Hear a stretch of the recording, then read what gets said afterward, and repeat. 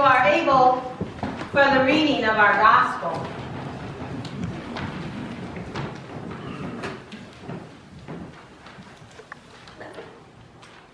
The Holy Gospel according to Luke. Glory to you, Lord. Now all the tax collectors and sinners were coming near to listen to him. And the Pharisees and the scribes were grumbling and saying, "This fellow welcomes sinners and eats with them." So he told them this parable. Somewhere. Then Jesus said, "There was a man who had 2 sons. The younger of them said to his father, 'Father, give me the share of the property that will belong to me.' So he divided his property between them. A few days later, the younger son gathered all he had and traveled to a distant country, and there he squandered his property in dissolute living. When he had spent everything, a severe famine took over the place throughout the country, and he began to be in need. So he went and hired himself out to one of the citizens of the country, who sent him to his fields to feed the pigs. He would gladly have filled himself with the pods that the pigs were eating, and no one gave him anything. But when he came to himself, he said, 'How many of my father's hired hands have bread enough and to spare? But here I am, dying of hunger. I will get up and go to my father, and I will say to him, Father, I have sinned against heaven and before you. I am no longer worthy to be called your son. Treat me like one of your hired hands.' So he set off and went to his father. But while he was still far off, his father saw him and was filled with compassion. He ran and put his arms around and kissed him. Then the son said to him, 'Father, I have sinned against heaven and before you. I am no longer worthy to be called your son.' But the father said to his slaves, 'Quickly bring me a robe, the best one, and put it on him. Put a ring on his fingers and sandals on his feet. And get the fatted calf and kill it, and let us eat and celebrate. For this son of mine was dead and is alive again. He was lost and is found.' And they began to celebrate.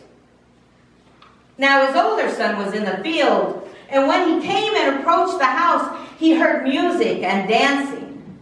He called to one of the slaves and asked, 'What's going on?' And the slave replied, 'Your brother has come home, and your father has killed the fatted calf, because he has found his way safe and sound.' Then the brother became angry and refused to go in. His father came out and began to plead with him. But the son answered his father, 'Listen, for all these years I've been working like a slave for you, and I have never disobeyed your command. And yet you have never given me even a young goat, so that I might celebrate with my friends. But when his son of years come back, who has devoured your property with prostitutes, you killed the fatted calf for him.' Then the father said to him, 'Son, you are always with me, and all that is mine is yours. But we had to celebrate, because this brother of yours was dead and has come to life. He was lost and has been found.'" The word of the Lord. Praise to you, O Christ. Please be seated.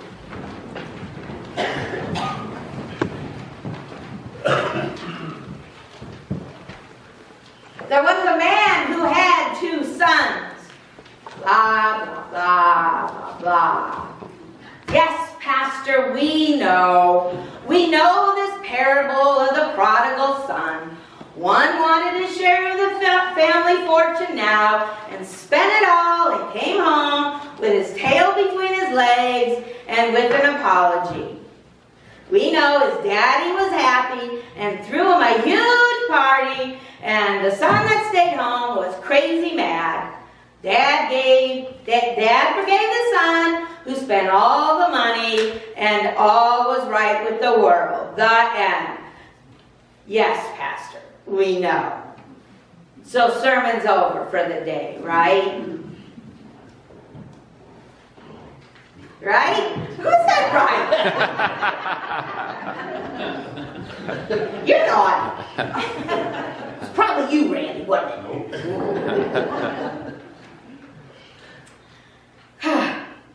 That's the happy parable we all have heard, because that's the way perhaps previous pastors have preached it. But I'm going to turn the tables on it a little bit, and I want you to look at the parable this way. What if the prodigal son wasn't sorry at all that he had squandered half of his family's money? Perhaps he was only sorry that he ran out of money and didn't want to eat with the pigs, and so he came home to tell Daddy, "Oh, I'm so sorry," knowing that Daddy would take him back in and everything would be good again, and maybe he could get some more money from Daddy. Have you ever looked at it like that? Well, you're gonna today.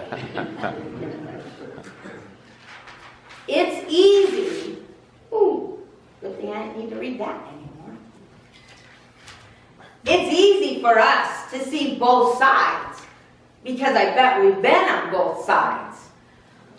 We call that sorry of sinner and saint. Sinner, I'm sorry, but I have every intention of doing it again at some point. And sorry as a saint, I am really sorry that I did that. And I intend never to do that again. That's when things get tricky. So, how many of you have been going south on 14 and you come to our one and only stoplight? How many of you have ran that stoplight? And are you sorry? Who hasn't run the stoplight?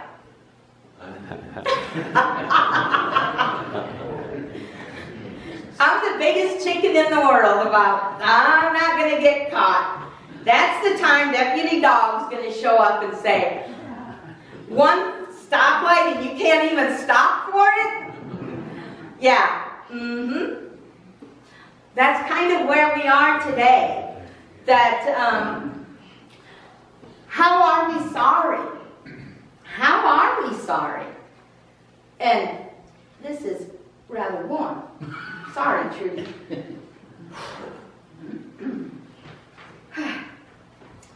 Are we really sorry when we say we're sorry?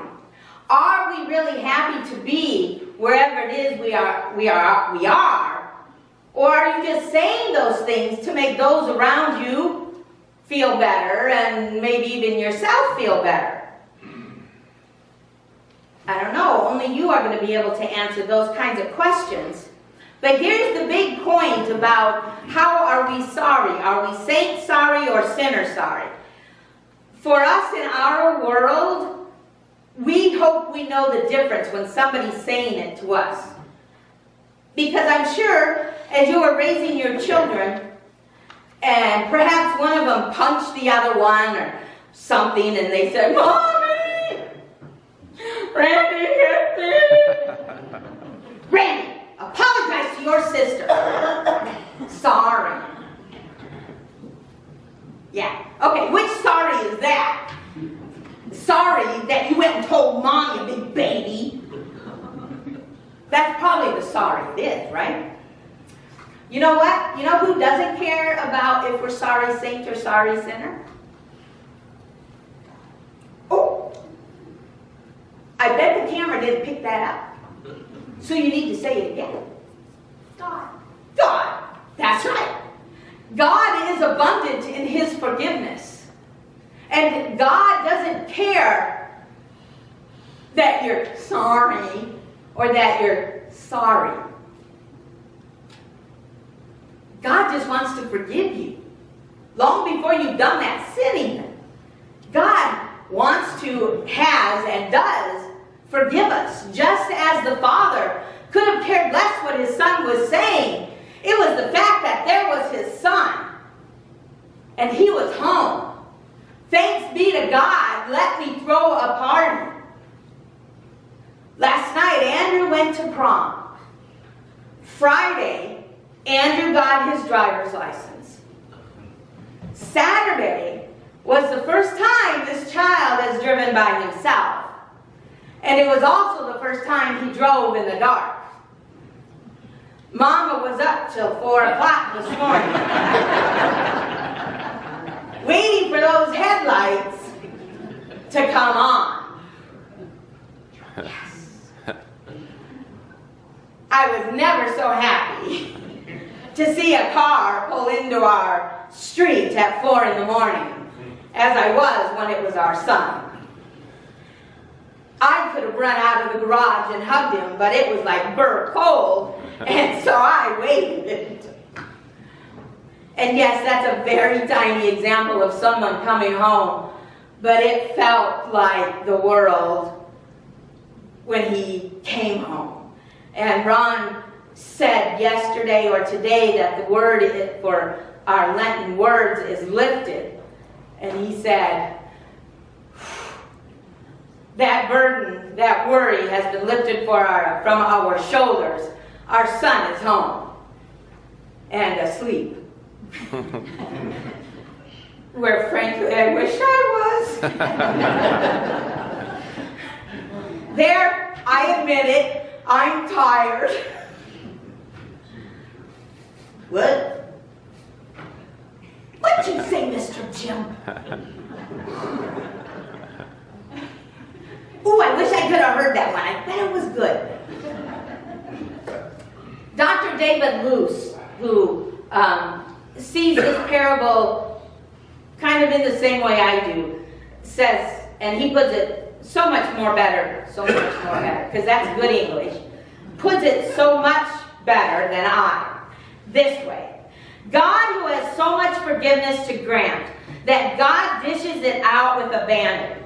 So much grace to offer that God pours it upon us, whether we deserve it or not. So much love to share that God simply can't hold back and lavishes it upon us recklessly, that it's just so hard to believe. So hard to believe that someone can love us so much, no matter what we've done, that he just pours it on us.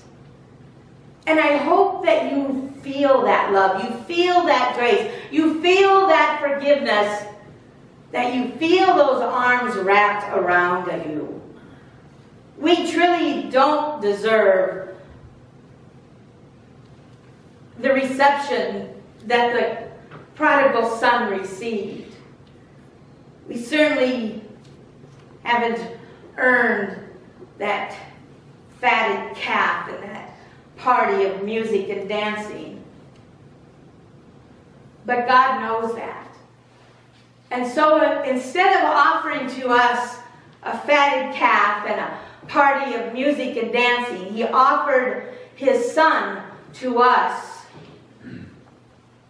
who went to the cross for us and lavishes us with a meal of bread and wine, of body and blood, so that whether we say sorry or sorry,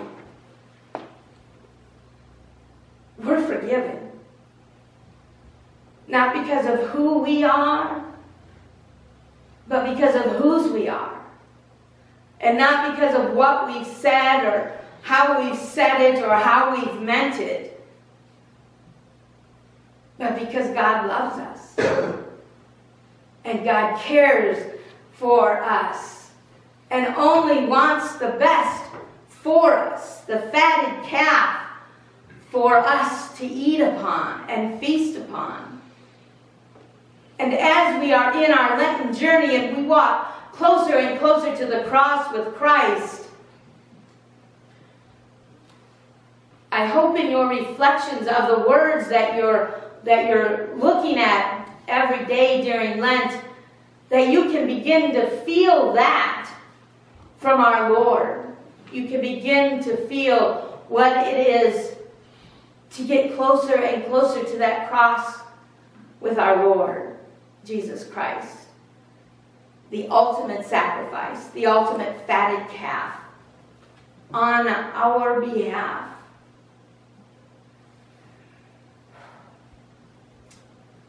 So when you shoot past